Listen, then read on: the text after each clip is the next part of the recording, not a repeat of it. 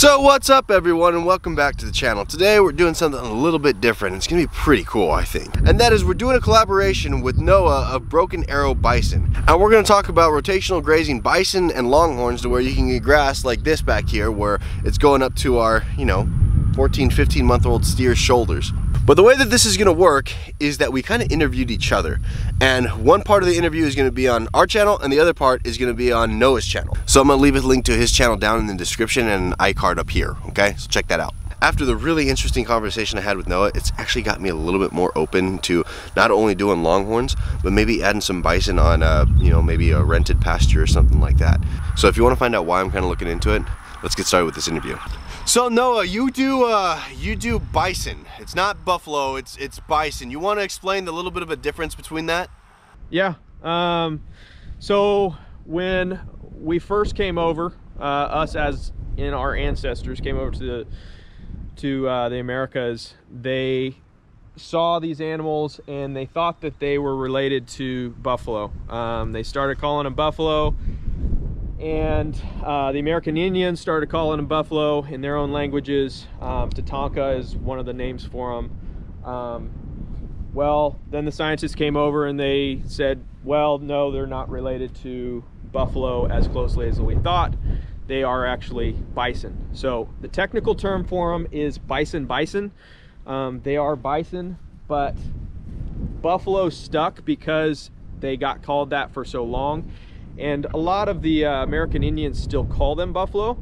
Honestly, I like calling them buffalo myself, but I know that they're technically bison, so I'm not gonna dog on anybody who calls them one way or the other. I've actually got some American Indian friends that call them buffalo, and that's the way they're gonna always call them buffalo, which is kind of cool to me because I think they're carrying on the tradition of what their ancestors called them. So I'm totally fine with either one, but yes, they're technically bison.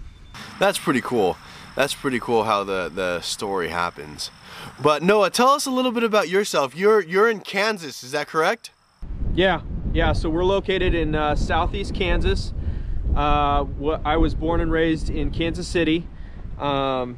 We had a farm in Missouri, just south of Kansas City, and through some different circumstances, we had to sell the farm and move, and so now we are located in southeast Kansas. So we've got a lot more prairie grass out here. My last farm, I was on there for about 4 years. I was brand new to doing it. I'm a city boy, came from the city, wanted to get out, so when we had the last farm, it was the first one, I really kind of started figuring things out. There was a lot of fescue that was grown on that farm, brome, and I really kind of figured out the learning curve on that, how to raise bison on that. We had 15 animals over there, and now that we're over here, the grass is a little bit different, the soil is a little different, the way the animals graze on the ground is different also. So it's nothing is drastically different, it's just a lot of little nuances that I've got to figure out now. So well, let me ask you this, why did you decide to go with bison? What intrigued you about them, and why did you make that move? I kind of happened into it, honestly. I always really loved bison. I always thought they were just the coolest, majestic animal. Only saw one or two in person when I was a kid, other than just being at the zoo. And I lived in the city, was raising my kids in an area that we just decided we want to get out of. It's kind of some rough areas, just like sounds like you came from, and we wanted a little bit of a slower pace life for our kids. So I really kind of had a calling to go out to the country, but I really didn't want to do something that was traditional agriculture. I've got no qualms against anybody who's doing traditional agriculture. I've got a lot of friends that are farmers and ranchers, which is fine. But I just didn't really feel good about putting chemicals on the grounds, fertilizers on the grounds that I knew were going to end up leaching into the water system. So wanted to get out of the country, but I didn't know how to actually do that. My mom, she was an organic gardener for my whole growing up, so I was familiar with that side of things, but I wasn't familiar with doing, you know, hundreds of acres of growing organically. So I was up late one night with my wife and brother-in-laws, and I ran across an article that talked about how bison were actually raised mostly by ranchers. It was like over 60% at the time. And a light bulb just went off in my head, and I thought, that's it. And so I just dove headfirst into it.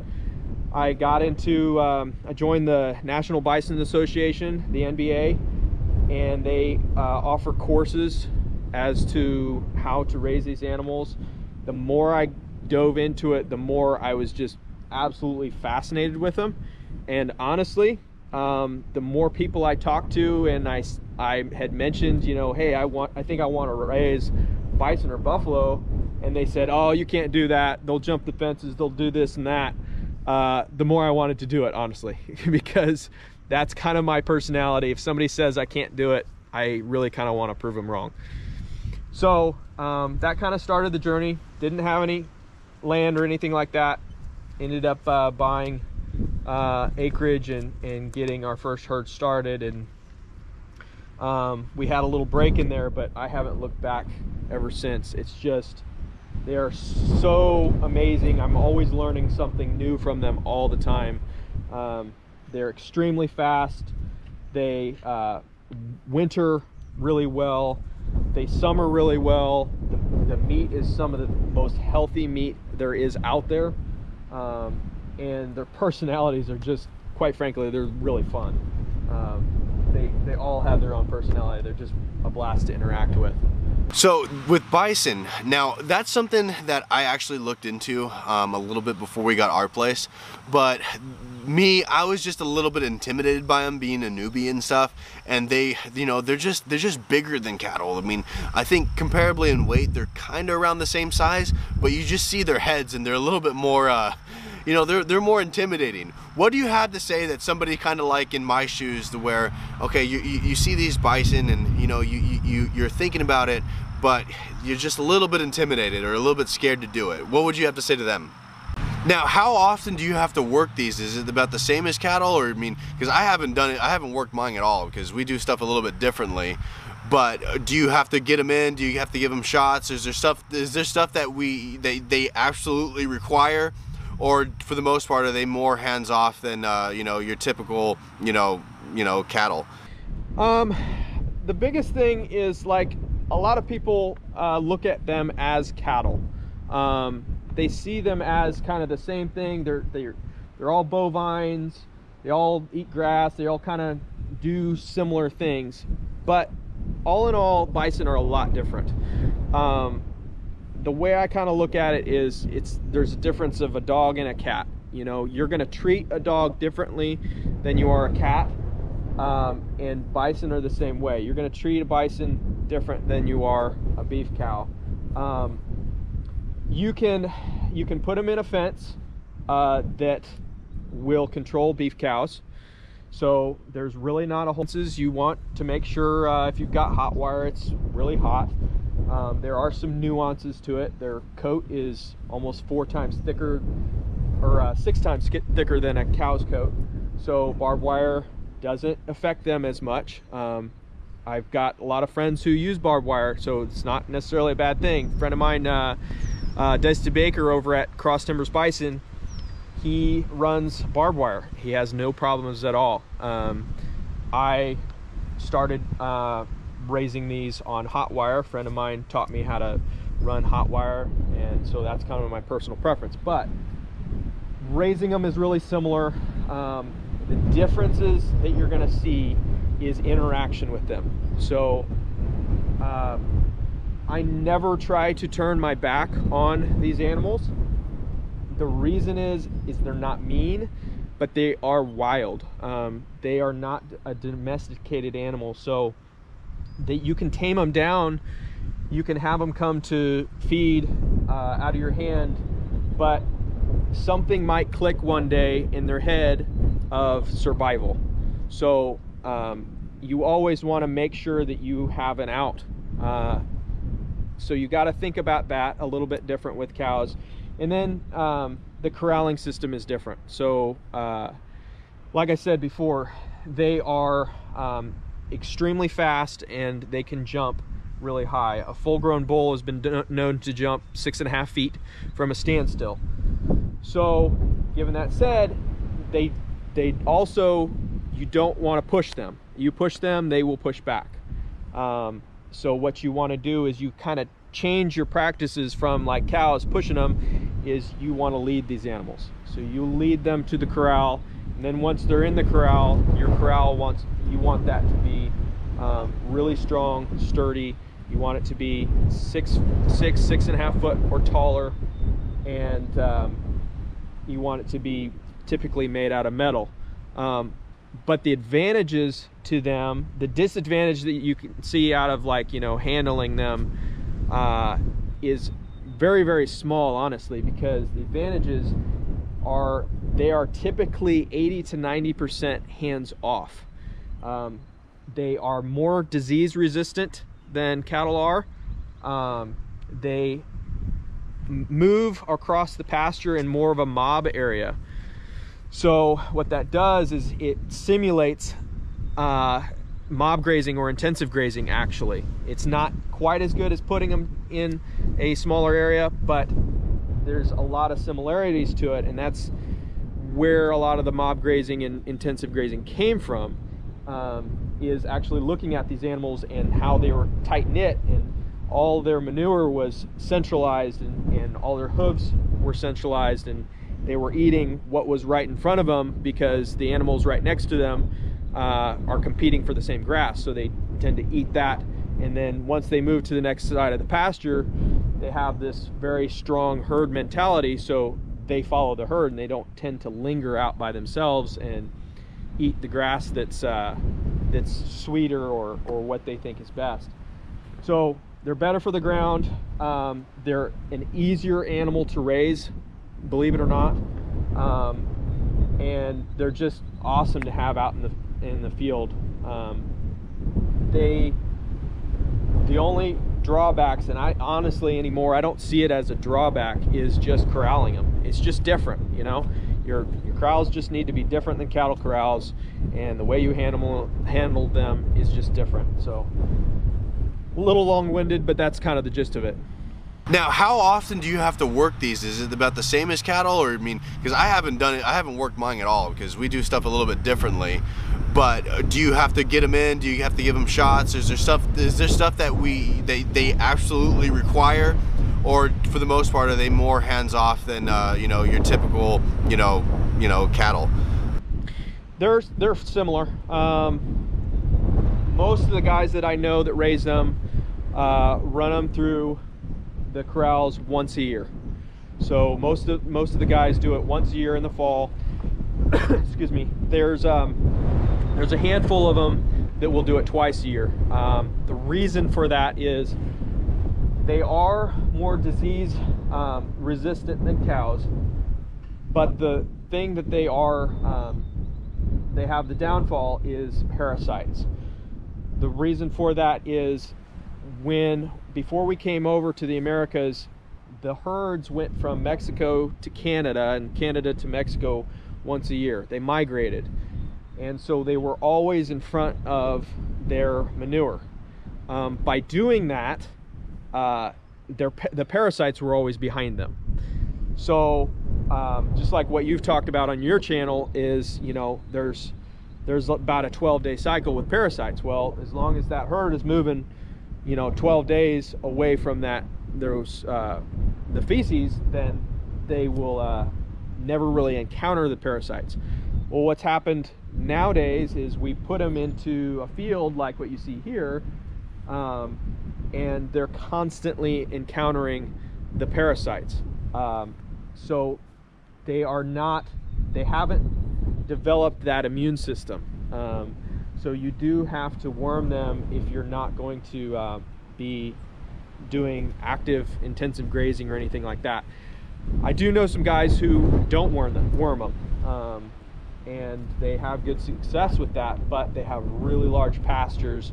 They're able to move around and not really encounter their feces. So that's kind of the one thing you really have to focus on is their worming program. But vaccinations, things like that, yeah, it really comes down to preference. Some of these guys vaccinate heavily, some of them don't. So it doesn't sound like they're that terribly different as far as the facilities, the facilities that you need in order to raise them, and that's kind of intriguing to me, because our corral system here is made out of metal. We got lucky. They just that's what was here when we bought the place. It's one of the things that really attracted us to it. So if we were to bring bison onto here, now the barbed wire fences, they're about 4 feet tall. Would that be able to keep them in, or would we have to upgrade? I know guys who have 4 foot tall barbed wire and have bison. That's not a problem. Personal preference, I would go a little bit higher. I had a 4 foot fence last time. It was all high tensile electric. I didn't have any problems with them getting out, but something that a mentor of mine told me is just a general rule of thumb with even just cows is, like, if the animal can look over the fence, they have that temptation to jump it. So I moved to a 4.5 foot fence. That's what I have now. But yeah, I mean, strong. I would probably go with a 6-strand barbed wire, but a strong 4 foot 6-strand barbed wire will be fine as long as it's big enough and they don't feel too pressured. When bison feel cooped up or pressured, they have a personality to push back. So that's one of the things honestly I love about them, is they do not lay down and take it. If they don't like it, they will make changes to whatever circumstances they're in. Now, can you keep them with cows, or do they have to be completely separate? Can I what now? Can you keep the bison with cows, or do they have to be completely separate, or can you keep them with sheep, or can you mix them with other animals, or do they kind of boss them around? Do they hurt them? Or, I mean, is it something that you could keep, with other animals? Yeah, so I had a small amount of beef cows at my last place, and I did keep them over there with them. It wasn't a problem. What I noticed was that the animals tended to sit in separate pastures, separate parts of the pasture. They don't really mingle. I didn't see any bossing around. I didn't see them pushing anybody or anything like that. So I don't think there's too much of an issue there. I did try a horse out there with them, and I wouldn't recommend that. The horse tended to run them around, get them riled up, and like I said, they can kind of get dangerous when they want to push back. So most of the time, 95% of the time, they're super docile, just sitting in the middle of the field. But put an animal out there that wants to agitate things, you wouldn't want to do that. As far as sheep or goats or things like that, I wouldn't recommend it because there is a disease that sheep and goats carry. It's I believe it's called malignant catarrhal fever, and they can transmit that disease to the bison, and they are not resistant to that disease. I don't think it's as big of an issue if you have a couple animals. It's more of an issue when you have a lot of sheep and a lot of they're just crowded. So but yeah, I mean, for the most part, they will handle being in the same pasture as other animals. They just tend not to mingle. They tend to stay to themselves. The bison and cattle can crossbreed, is that correct? They can. It is not a... I don't know if I'd recommend that. No. But is that something that you've explored, or is that something that is kind of being practiced at all on any kind of scale? Yeah, it is being practiced. It's not a natural occurrence. so they do have to put them in the same pen and try to get them to breed. There are what's called beefalo, which are, I want to say they're somewhere in the range of like 30% buffalo and the rest are beef cows, their genes. I'm a member of the National Bison Association, and one of the things that the National Bison Association has pledged, and they have all their members pledge, is to not interbreed these animals with beef, just because they're so unique. We want to be able to keep that DNA pure. They're, you know, way back when, turn of the 19th century, there was some guys who were breeding beef with these animals, and they were creating, trying to basically increase the numbers. It wasn't really helping a whole lot, but some of that gene got into some of the animals. So there's a lot of guys out there that are working to eliminate that DNA. So they'll run testing on them and see if they're pure. The amount of beef gene or DNA that are in here, if they have any, is so minute you can't even tell. But they really, there's a real big push movement to try to keep these animals pure, and I'm along those lines. So there are really cool animals that you can cross them with, like Charolais. If you were to, they're all coming over here to check things out again, but if you were to breed one of these to a Charolais, the white gene in the Charolais is dominant, and then if you were to breed it back to a buffalo, you know, 5-6 generations, you'll get what looks like a pure buffalo that's white. So there are guys out there doing that because, you know, they sell for a lot at the sale barns. A white buffalo, everybody thinks, oh, it's really rare, which white buffalo is, but that one actually isn't, because it's just been bred for it. Well, I'm glad that you're not doing that, because I mean, I'm all for I'm in the field of, you know, keep science out of farming. You know, let it be as natural as you can possibly can be. You know, there's some things that you have to do. You know, electric fence, that's science, but you're letting the animal be the animal. You know, letting the bison be the bison, letting the cow be the cow, not, you know, putting so much of a human imprint on it. So that's really awesome that you are, you know, keeping the bloodlines a lot more pure. Yeah, I think that there's a reason why they're like this. You know, one of the questions that I get sometimes is, man, do they have problems birthing? And no, they actually don't at all. Sure, they can have problems just like anything else, but in a general sense, they don't have problems birthing. And people say, well, their back end is so small, you know, that doesn't look like it would work, but they were made for this. They were made to reproduce and to be able to have success rate that will make the species continue. And so one of the problems that you see with beef cows, in like the newer breeds, like the Anguses and stuff, is they've bred them to be able to get, you know, for instance, a bigger brisket, but then in return for doing that, you lose some of the things that they have as a natural instinct to keep themselves alive. So then you have, you know, bigger cows or problems birthing.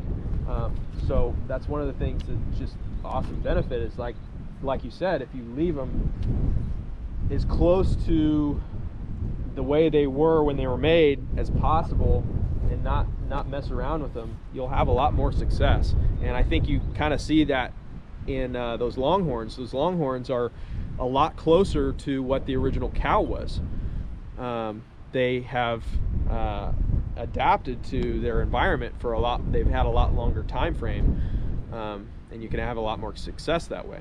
That's actually one of the things that I had to make a decision on, is, are we gonna, you know, I was thinking in the beginning there's a possibility we might breed beef cattle to the longhorns, that way we can put on a little bit more beef. But I went, you know what? These things have developed for hundreds of years out in the wild by themselves. Why mess with it? Why mess with it at all? They're perfect the way they are. Right. Yeah, and that's kind of the way I've taken my approach to things. I mean, there are some things that I do kind of adapt to. I mean, your viewers probably saw that I threw range cubes out to them. Well, I'm not that big of a fan of grass-fed animals, but range cubes for me with these animals is an insurance policy.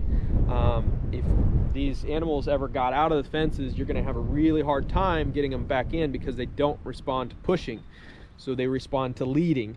So one of the things that I've done is I'll go and I'll feed them range cubes once or twice a week. It's literally, each one is maybe getting a handful once or twice a week, like candy.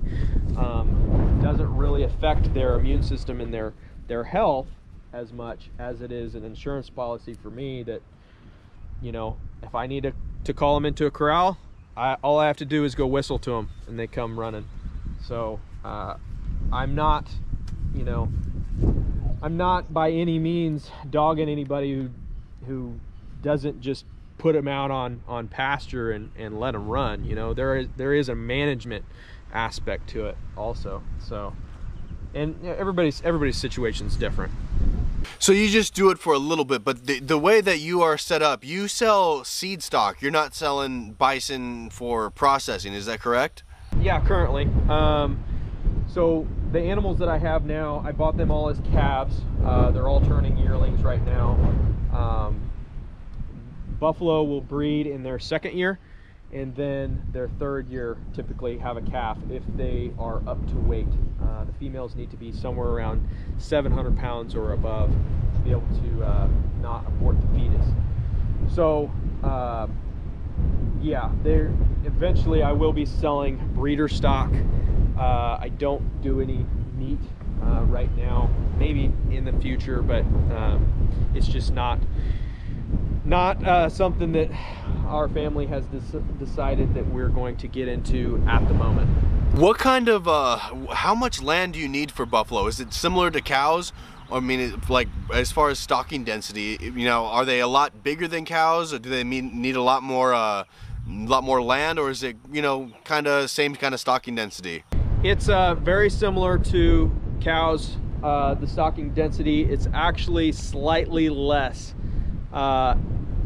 acreage per animal.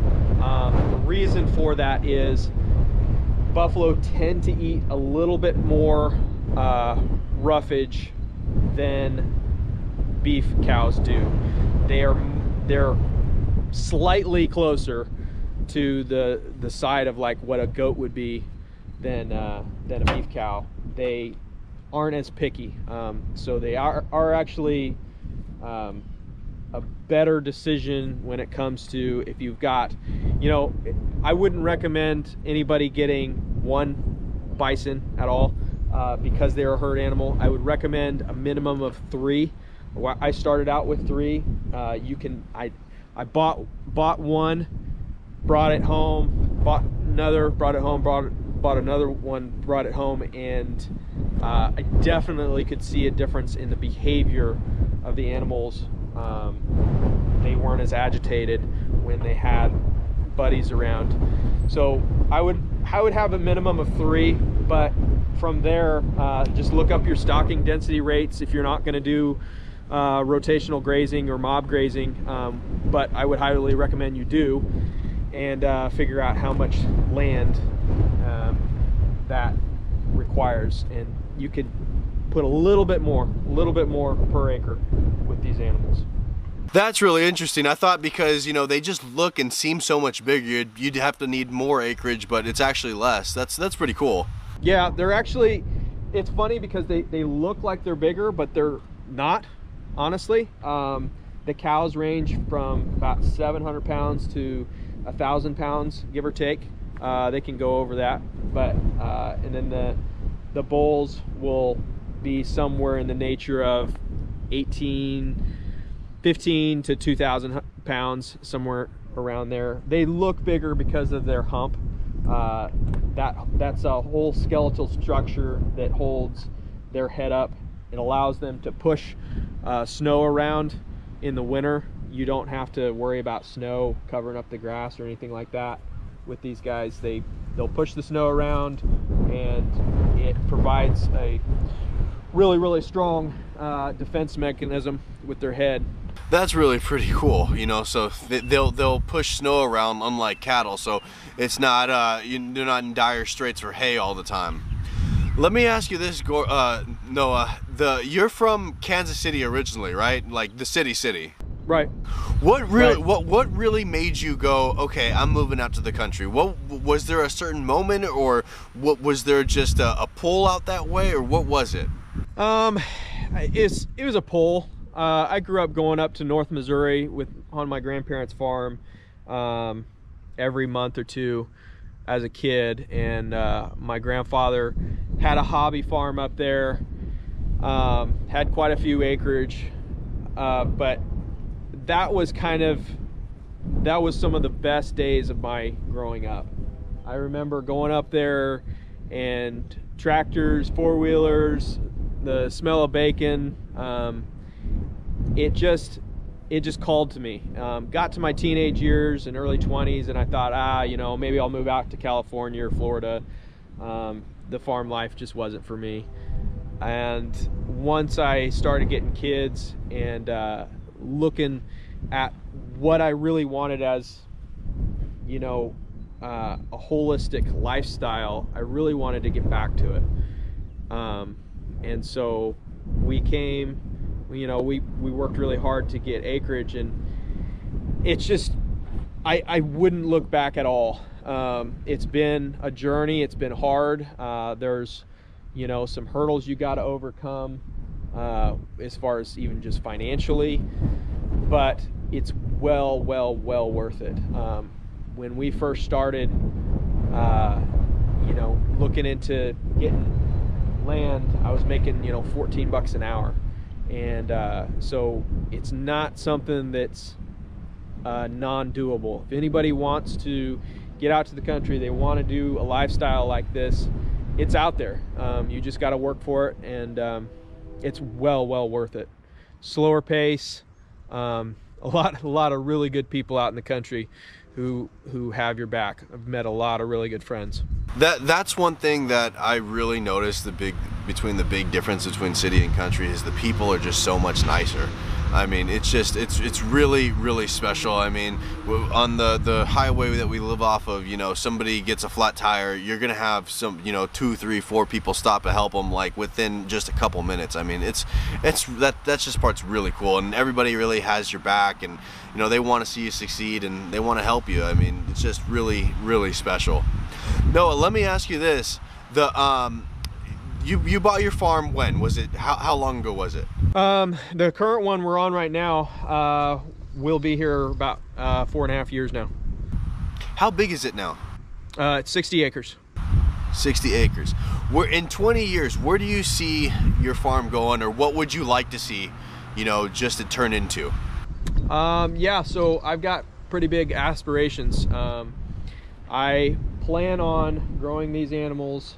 Obviously, we're not waiting for them to produce calves. We'll be purchasing animals, but the eventual herd size I want is about 300 to 500 animals. I want this to be something that I can pass on to my kids, and I want to be able to kind of leave a legacy of not just something I'm doing, but something my kids and my grandkids can have if they want it. So that's kind of our end goal, is to actually be a mid to large size operation. That's pretty awesome, man. I mean, 300 to 500 animals, that's a significant herd. That's impressive. How much land do you think you'd need in order to be able to achieve that goal? It depends upon how we can figure out the intensive grazing, honestly.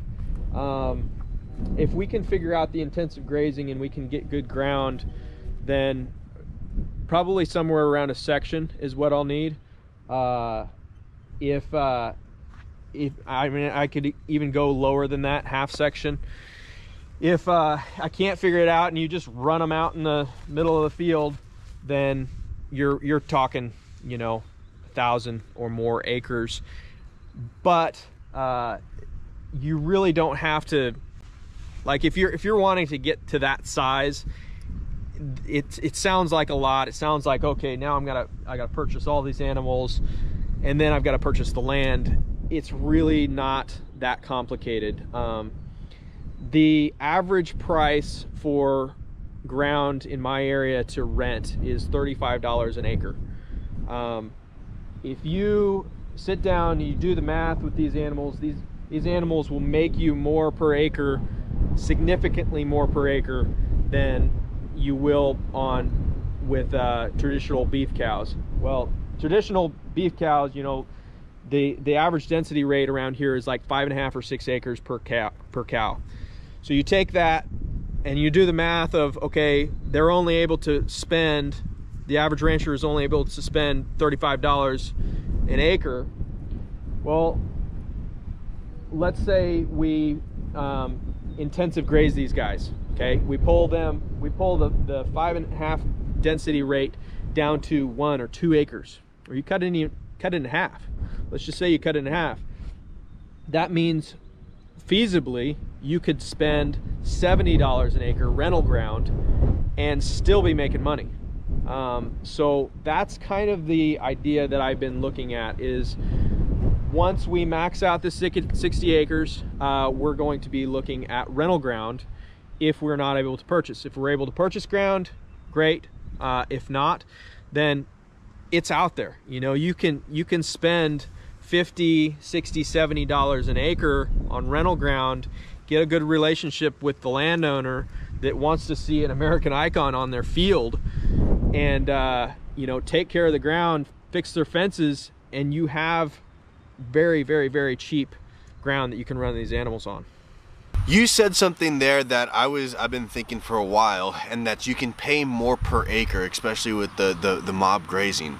And that's what we're looking at. You know, right now we have 22 head, you know, one baby calf. On 30 acres, we have 2 llamas, and we're going to be getting a few alpacas here in a couple weeks. That is something that, you know, being able to have that, if you want to call it leverage, compared to everybody else, to go in and blow them away on the land prices or the rental prices, because you can make just so much more. So that is something that I'm 100% considering, because we're close to getting maxed out here. I mean, we're technically way overstocked for the area, but because, you know, we're moving them every day, we have almost 3-foot grass right now on 90% of it. But that is a very interesting aspect that I think a lot of people really need to consider, is that you can blow these other people away when it comes to competition as far as paying for land. Oh yeah, I mean, like I said before, it's like it's not only a huge benefit to the ground, but it's a benefit to yourself as a business owner.